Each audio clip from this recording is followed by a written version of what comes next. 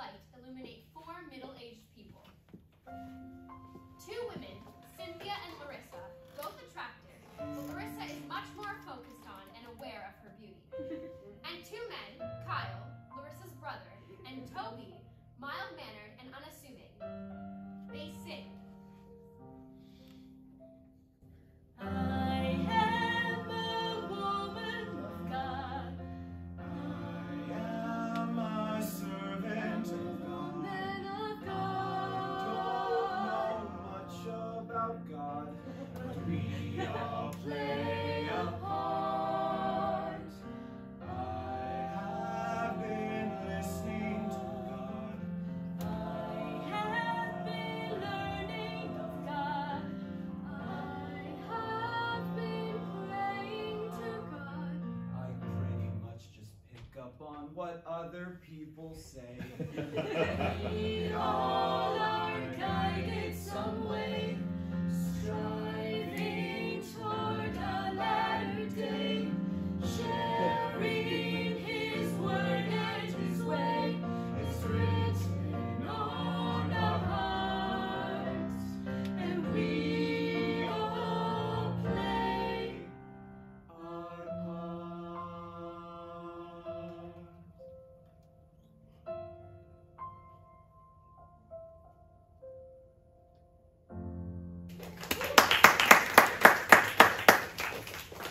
Toby and Kyle exit. Larissa and Cynthia stand a distance apart from one another. Cynthia addresses the audience. My name is Cynthia Crane. I met Larissa at my church when I was teaching a class on the book of Revelations. She possessed a deep knowledge of the scriptures. We bonded instantly over our love of the Lord and our love for our children. Because of our shared interests, I invited her to a conference in Idaho called Preparing the People, asking for the rapture. That's where she and Toby met. Toby was a widely respected author and publisher of end-of-times novels. He was a bit of a celebrity, and Larissa kind of liked that.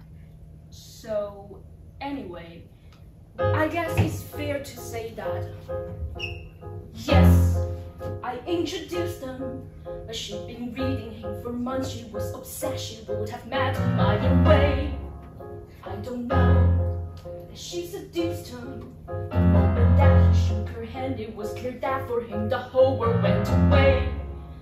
Their attraction to each other was both vivid and profound. They stood there dumb, gazing, shaking hands like no one was around. The meeting of their minds ignited what became a little fire. But it is not my fault, you see. How could I know what would transpire?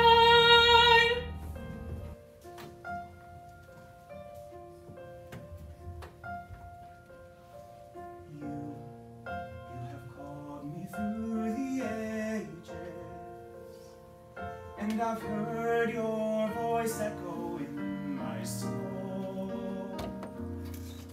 I have dreamed your face and written you in pages, drawing me to feelings I could not control. The moment that I touched your hand, I thought, now at last I understand. We've a mission bigger than ourselves alone.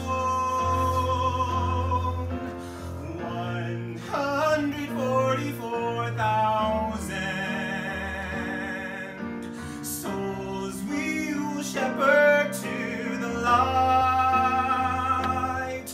I have let my vision guide me, and now you are here beside me as the goddess that my waking dreams foretold.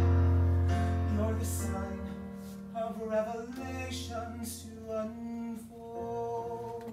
Revelations? You think we're meant to lead the 144,000? Yes, That's what, you think it's happening now? that's what God has shown me.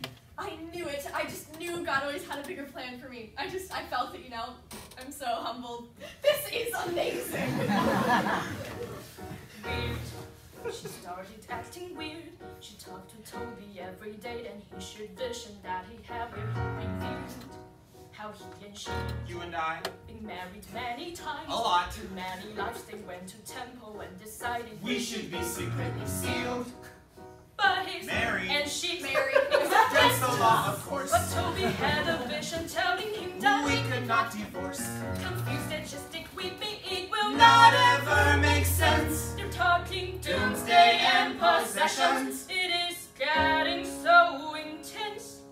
For they Live in different states. and they Live with different mates. But God told me of their fates. Trust me, we will be together. When? She's growing impatient. Very soon, love. Very, very soon, love. He's constructing a plan. What if I plan a book tour in Arizona? My husband will be out of town for business on the 24th. That's perfect. I have nothing on the schedule for the 24th. And so we all met up at her house on the 24th. After sex and socializing, they disappeared into the bedroom. Cynthia and Kyle look around to discover that Larissa and Toby are gone. With a confused, maybe even suspicious look to each other, they exit.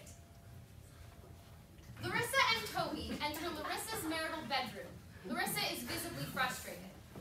I mean it, Toby. How am I supposed to stay here with my husband when my destiny is to be with you? I know. I want so badly to do God's work, but I need to be able to talk to you. I need to see you. The time is coming soon. When? He works in mysterious ways. I want so badly to do God's work, but it's so hard when I'm having all of these visions and I'm having all of these questions and I need to talk to you about them. I need to be able to see you, and you never answer the burner phones we got for each other.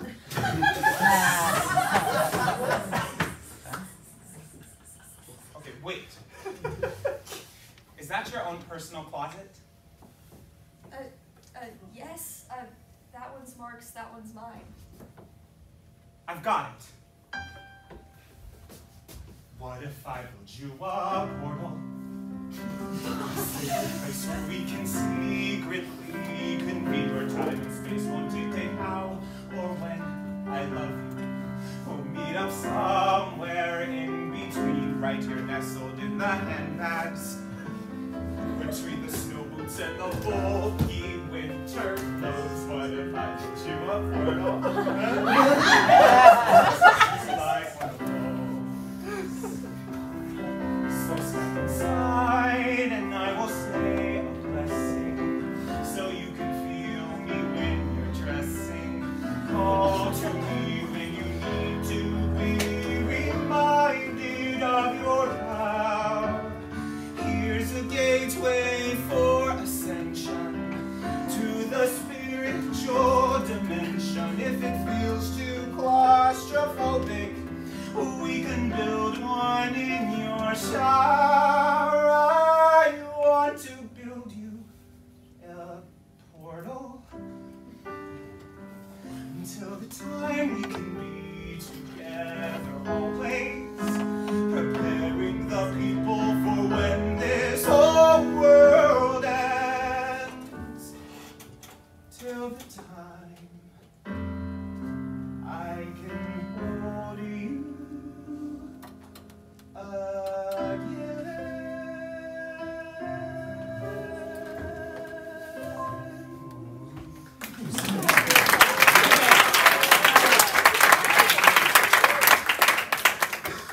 Lights out on Larissa and Toby. Lights up as Kyle timidly takes his place, center stage.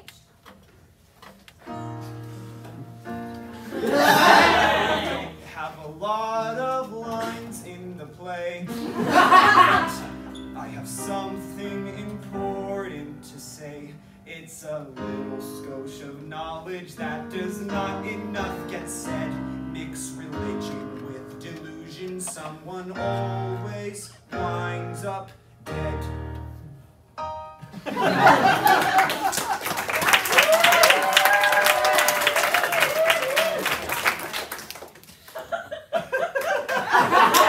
Cynthia enters. A bouncy, playful music accompanies her as she addresses the audience. Larissa also enters, but remains lost in her own world as she moves to the music. So the whole portal idea suits Larissa for a minute. But after another month or so, she had finally reached her limit of waiting for God to bring her and Toby together. And she decided to leave Mark. But she didn't just leave her. She made up a whole story about how he was cheating on her. And while he was away on business, she drained his bank account, took his truck from the airport, emptied out their house, and took the kids. And because I was her friend, I helped her. Reasonably concluding that his wife had lost her mind, Mark called the police and asked them to please conduct a psychiatric evaluation. I'm probably happier than what I should be. I'm so excited about my new destiny. I always had a clue that one day I'd be more important than people suppose. Toby and I are slated to lead the way for all the chosen people on Judgment Day. There's just a few things left that stand in our way, but Toby says God will take care of those. But in the meantime, my husband's got a restraining order on me, and in the interim, my daughter is becoming quite a bitch. They're all just ganging up against me. It's upsetting and absurd. What could poison them against me? I can tell you in one word. Zombies. They're freaking everywhere. It is as if legions of demons would be flying over the air. It was told that this would happen, so I was aware. But it's just not fair that everyone I care for are zombies. Yes, I know it sounds insane, but something has possessed their brains, and their human forms, all that remains. They're zombies. Toby always said this was bound to happen. The enemy is often within. But now an army of darkness has possessed my family and is animating under their skin. But Jesus is returning, so he cannot fail. That's what Spirit whispers to me from behind the veil. And if they try to stand in our way, then we will assail the zombies.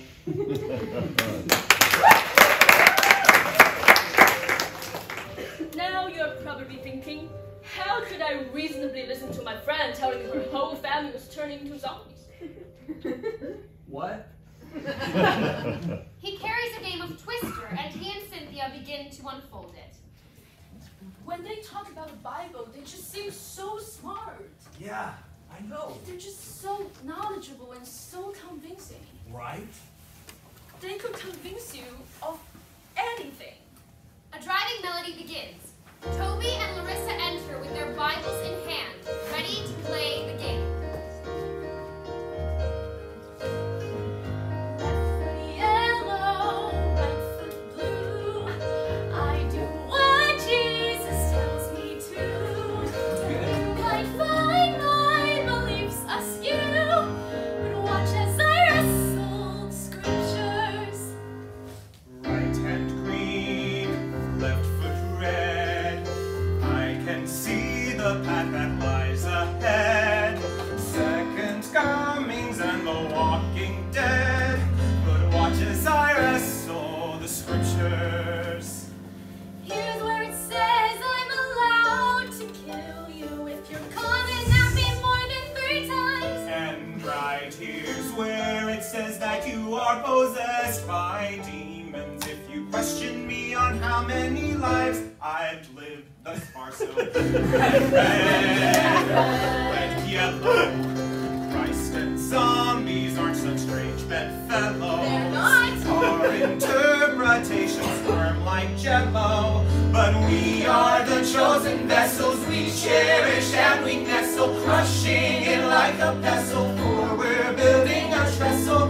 The chosen will cross over into New Jerusalem.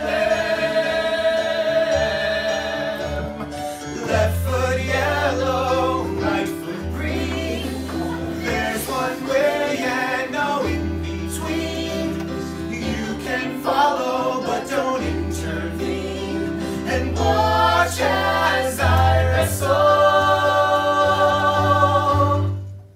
the scriptures.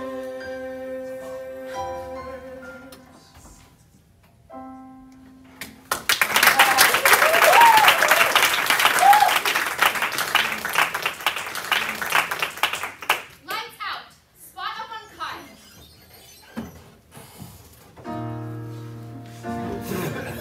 I am not the smartest tool in the shed, but I have something I feel should be said. The fact society cannot agree on this is really odd.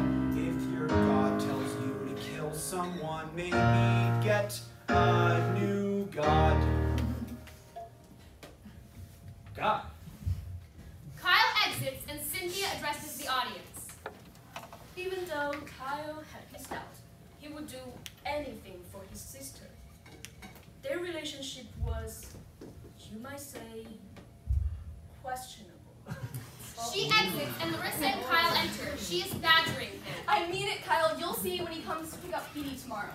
Mark is not himself anymore. The adversary has taken over his body. But how can you be sure, Lisa? Because Toby told me. He knows how the adversary works. He knows that Satan is rising his army up against us to prevent us from what we have been chosen by God to do. And you want me to get rid of him? Mark? I want you to protect me, like you always have. Look, I know that our relationship has always been deeper than the rest of the families. And ever since Toby told us about all those lives we've lived together, it just made so much sense. Didn't it? All is well. All is well. Why do you need such convincing? It's only life. It's only days. It's only breaths. Keep repeating. And we have been connected for lifetimes to each other. You have been my husband. I have been your mother.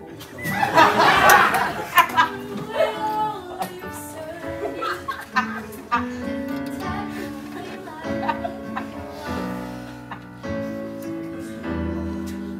You would do anything. You would do anything. You would do anything for me.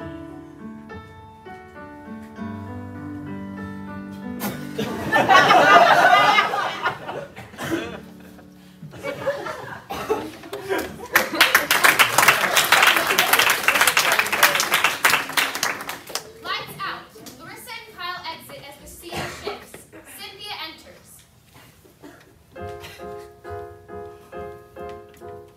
Larissa called me up to say, Have you seen the news today? I said, I never watched that stuff, but why, what's going on? I remembered who told her. Your husband, Mark, is possessed by an evil spirit. And I know that that sounds crazy. Now when I say it out loud, I can hear it. Toby said, Mark will die soon in a fiery crash. but Mark did not die when he said. And now she's telling me 4 days ago. Mark came to my house and my brother shot him dead. He seems at least like he was Self-defense. to hear Larissa's tell. But I'm worried because she said, My kids are acting strange as well. The scene shifts and Cynthia addresses the audience. after Mark was killed, Larissa packed up the kids and moved to Idaho to be closer to Toby. She said God had told her that it was time for her to go and that Toby's wife would die in a car crash before she got there. But his wife didn't die in a car crash, which left Toby in a very difficult position. But as a servant of God, when he tells you to do something, you do it. Toby enters looking troubled and clutching a pillow.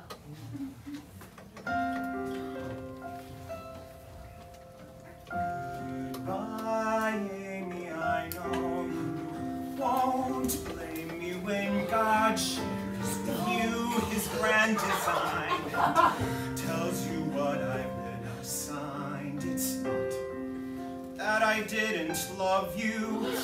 Oh my gosh, of course I loved you. 30 years of friendship is not set aside in vain. It's just that you'd been possessed by an evil spirit named Viola. You didn't die visiting your sister. God said that it was mine to do. 144,000 souls I will shepherd to the light. I'm a fierce and faithful servant to my heavenly Father's command. And when you meet him, I'm sure you'll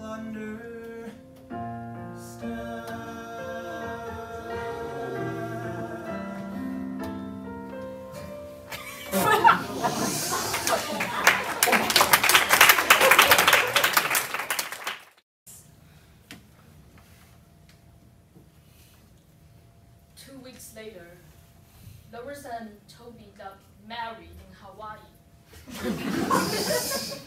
I was beginning to feel very uncomfortable with everything about this plan God had shared with Toby.